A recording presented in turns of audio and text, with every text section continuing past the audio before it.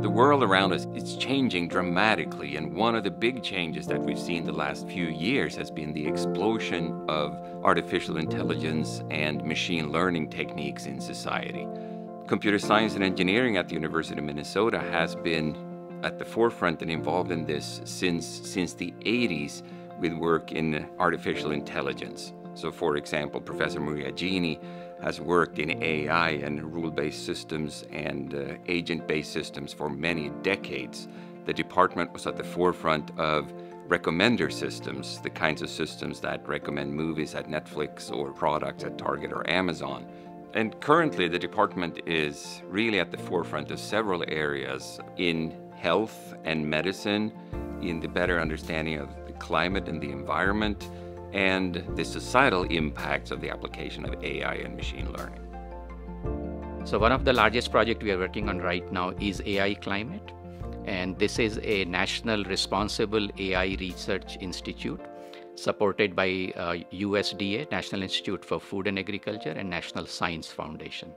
A key goal is to serve as a collaboration nexus to bring together academia, industry, government, and nonprofit to accelerate absorption of greenhouse gases by forests and agriculture to curb the climate change.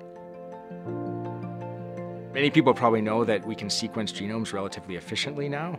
What we can't do well is predict who's going to get disease from that, even though we know diseases are genetic. And so my lab is working on applying AI methods, machine learning methods, to try to build better models to predict disease risk more accurately.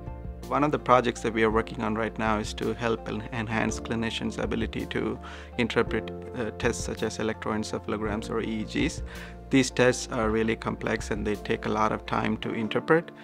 Because of that, clinicians tend to make mistakes. So we are developing AI-based tools to help augment this process and develop more reliable, robust, and reproducible methods for EEG review.